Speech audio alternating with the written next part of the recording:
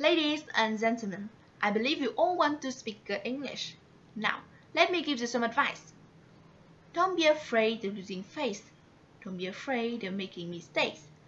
Don't be afraid of practicing your English. Don't be ashamed of speaking poor English. Don't be ashamed of being laughed at. Don't be ashamed of being stared at. Your only reason is that you never open your mouth.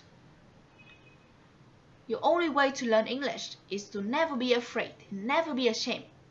It's never too late to make a change in your life. Don't be afraid. No pain, no gain. You can make it. You're great.